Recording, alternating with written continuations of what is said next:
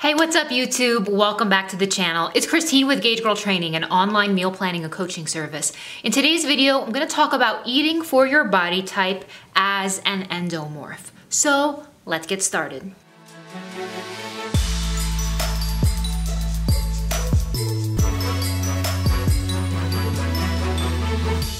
So first of all, I wanted to thank you guys for the feedback and response, overwhelming response actually, from my eating for your body type video, and especially my endomorph pears versus apples video. And if you haven't checked those out, you can check them out here. I've gotten so many questions from my endomorph clients about how they should be eating, which shreds are right for them, and I want to get into the options you have as an endomorph and how you should know what eating style is best for you. Now, if you haven't seen from my other videos, endomorphs tend to have a slower metabolism. They have a tendency to concentrate more in the lower half of their body, more in the glutes, more in the legs, more in the hips.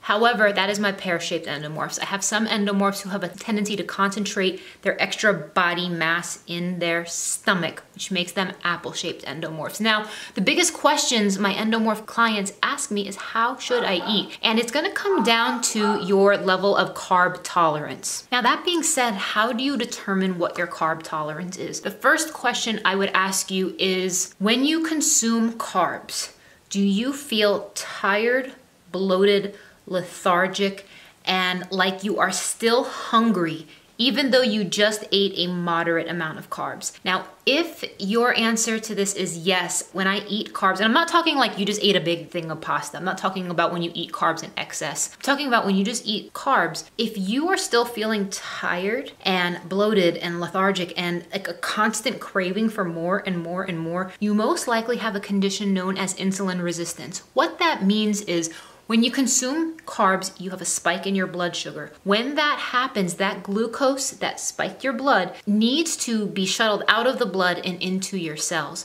That happens through the messenger hormone known as insulin. So what happens is insulin grabs the glucose in your blood and shuttles it into the cells. The problem is, for those of you who are insulin resistant, it means the insulin is grabbing onto the glucose, knocking on the door of your cells, and your cells are not responding. So what does that mean? It means your body's trying to take the glucose out of the blood and put it into your cells, but because there's a resistance to that insulin getting through into your cells, that means you can't use the carbs you just ate as energy. So that means you're gonna feel hungrier and hungrier and hungrier, and you're actually starving on the cellular level.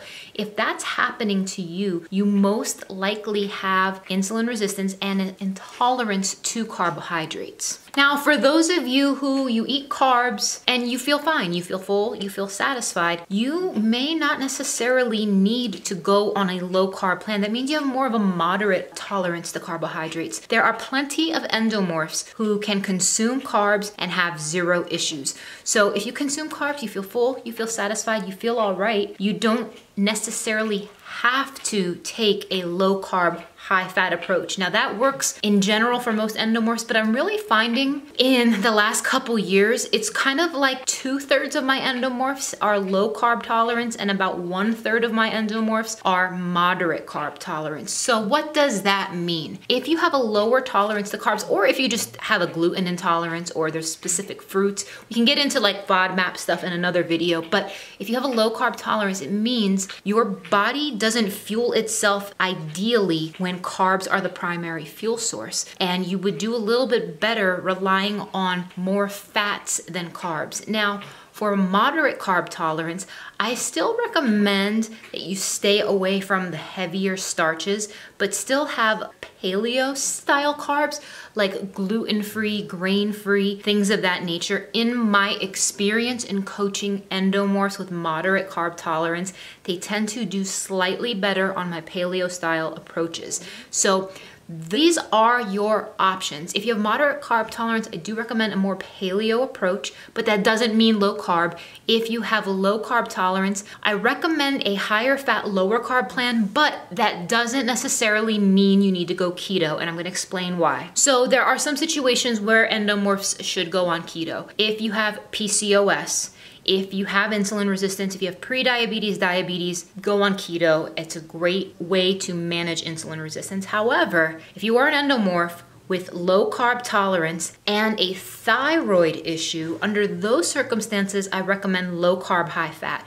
I have a great 10-week low carb, high fat protocol that works really well. This allows you to have higher fats, lower carbs, but not quite keto. So again, to recap, my moderate carb tolerance endomorphs would do best with a paleo. My low carb tolerance endomorphs would do best with keto. If you have PCOS, diabetes, pre-diabetes or insulin resistance, my low carb tolerance endomorphs with a thyroid issue. Again, with a thyroid issue, you don't want to necessarily go keto. It's too low in carb for you.